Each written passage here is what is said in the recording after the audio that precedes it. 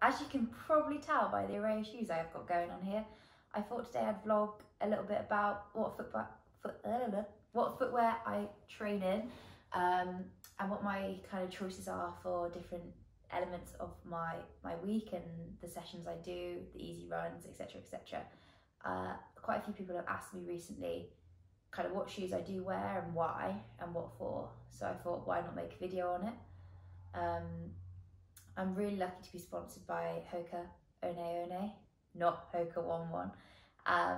So yeah, I do wear all their shoes, and they've got some great innovation going on at the moment, and they're continually, I can't say the word, developing new shoes with new technology, and I've been with the brand now since 2017, and I've seen a massive progression in their shoes, and yeah, I really enjoy wearing them and have run multiple PBs in them, so they must be doing something right. I am quite honest about my opinion on shoes, and there are a few models of the Hoka shoes that I don't wear, and they probably won't be summarised in my video as I tend not to order them. So yeah, all the shoes that I reviewed today are the ones that I typically do train in, and if they aren't on this list, it's probably because I either don't suit them or I don't enjoy wearing them. So yeah, anyway, let's get cracking with the video. Right, so maybe I'll start with my new latest favourite pair, which are these bad boys. These are the new Mach 4s, which were actually released on the 1st of March this year, so they are really new to the market. If I'm honest, I didn't order any of these in my latest shoe order because I really did not enjoy wearing the Mach 3s. So when these kind of turned up, I was a bit like, not really sure about these, but I've got to say, absolute game changer. It's actually 192 grams. I really enjoy wearing it, if I'm honest. It's got the Pro-Fly foam in it, which are on all the Fly products of Hoka. This shoe, great lightweight, all-round trainer. I really enjoyed wearing it. I was a bit skeptical to start with, but the new design, the kind of the Achilles tab at the back, I've had a dodgy Achilles, so that's great. The kind of the upper is really secure. It's a great shoe, good traction on the road. Could do anything from like a long easy run in these to kind of picking up the pace. So yeah, it's a great all-rounder. If you're looking just for one shoe that you kind of want to do everything, then I'd kind of definitely recommend this. If you know the brand and you think Rincon, Carbon X, Clifton, that is what this shoe is combined in one. So yeah, you are getting a lot of bang for your dollar. So definitely would recommend picking up a pair of Mach 4s if you haven't already. So we have the Carbon X SPE. Now, if I'm totally honest, I think I've worn this about 3 times and I don't rate it that much. Not because of the Carbon X at all. I absolutely love that shoe, but it's just with the upper on this one, I find my foot slips around a lot. It's not as secure, and it definitely feels a lot heavier than the Carbon X, although the actual elements of the shoe are exactly the same. So you've got the carbon plate, you've got the Pro-Fly foam, you've got, you know, it's a racing flat, it's a lightweight shoe, and yeah, I think just they fiddled around with this one a little bit too much, and the Carbon X and the Carbon X2 are absolutely great shoes, but yeah, I tend to find that my foot is not as secure in this because it hasn't got the same kind of, I don't know how to explain it. This is, yeah, it's all like one thing. So it's like more of a slide-in shoe. You almost don't need the laces done up on this shoe. I definitely recommend going for like the Carbon X or the Carbon X2 rather than the Carbon X SPE. Next we have this bad boy. This was released last year. Completely new design with a very funky heel. This is the Clifton Edge. So it's part of the Clifton family, which are my favourite Hoka shoes.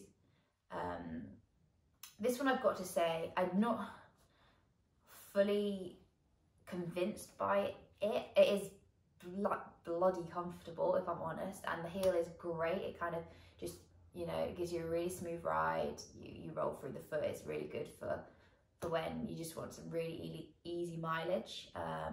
And I tend to wear these on like super easy recovery days, or for warm-ups or something like that. Again, I do prefer the Clifton 7s to this shoe, but it provides exactly what it says on the box. I've recommended this shoe to people and they've absolutely loved it. So it has had really good feedback. It makes you feel good when you're running, even when you're not feeling good. Next up, we have my absolute favourite shoe, okay? We're really lucky to get, to put in shoe orders twice a year. I honestly ordered 7 of these, just gone, because they are my ultimate favourite shoe. You can, like, especially new out of the box, you can almost see how cushioned these are. They say you run on a cloud. It is literally like running on a cloud, and honestly the colourway here is amazing. So yeah, Clifton 7s. I started running in the Clifton 3s. I've progressed all the way through. There's never been a new advanced model that I haven't enjoyed running in, but these are the bomb. They've got the new Achilles kind of heel, easy to put on, easy to put off. Like I said earlier, I have had a dodgy Achilles in the past and I've had no problems with these. They've just made it look like a cool shoe. When I signed with Hoka in 2017, their shoes weren't very cool looking, but now they're really good. So yeah, it's a great shoe. It's got a meta rocket in it, so you've got that heel to toe push off. It just, I don't know, I haven't got anything negative to say about this shoe. In the past, I've been plagued with knee injuries. I've had 2 knee operations, so ever since I've been wearing Hoka, they've been fine. So I honestly attribute that to this shoe.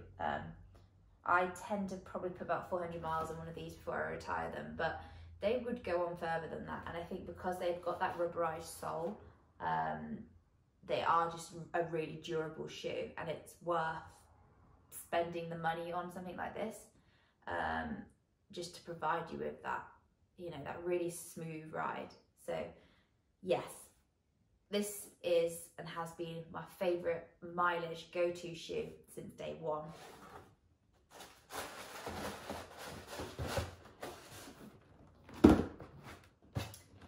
Next up, we have this baby. So this is the Rincon 2, and until the Mach 4 came along, this was my go-to shoe for anything from a build run, a up tempo long run, a tempo session. I'd even session in this shoe. It is lightweight. It's around 200 grams, I think. It's super lightweight, super comfortable. It's a bit more like an original racing flat in a way.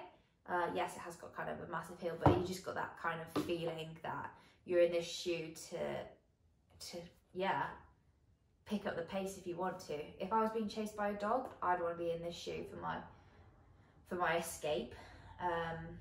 Again, cool colorway. It's a mix between kind of, yeah, a Carbon X and a Clifton 7 again. You've kind of got that mix of lightweight, cushioned, but responsive ride. And again, it's got a meta rocker in it. You've got that heel to toe kind of push off. And yeah, it's an all-round great shoe.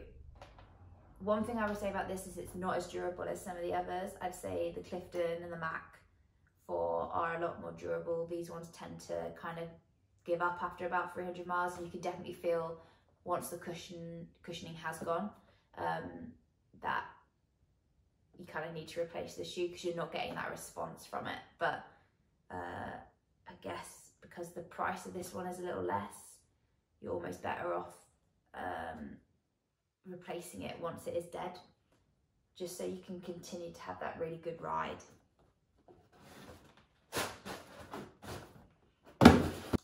Next up, we have got the Carbon X2. This is a new racing flat from Hoka. It is, you know, an advancement of the Carbon X, which I've set all my road PBs in so far. So I was really excited to kind of get my hands on this shoe, and I've got to say they've really improved the colourway from the bright orange to this now. Again, this is a racing flat, so it's designed for, you know, high intensity training and racing. It's got the carbon plate in it, and it's got kind of the extended heel at the back. It's got that ability for you to kind of push through and like be as economical as possible in the shoe. Again, it's got a great locking system with the laces, which kind of hold your feet in place, and it's got the new Achilles heel on the back, again, which takes pressure off your Achilles. Great for basically anyone. There's not a lot of negativity about the shoe. I mean, I didn't have a very good session the first time I wore it, but I think that was because I was just not running very well and had absolutely no reflection of the shoe whatsoever, so I was a little bit skeptical going back into it again.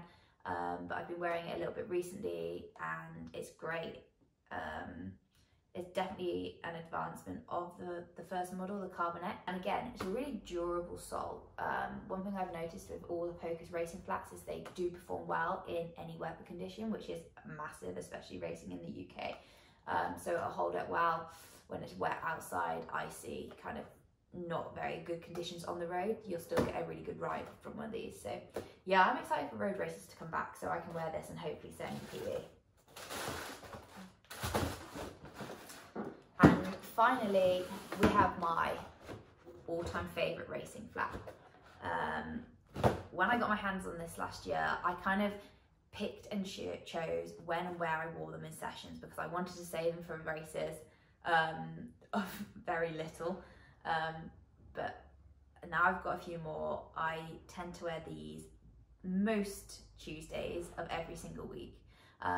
They're great on the road, they're great on the track, and I think that's great. Like, I can put these on for a track session and I can run just as fast as I can in the spikes, really, which is a great thing.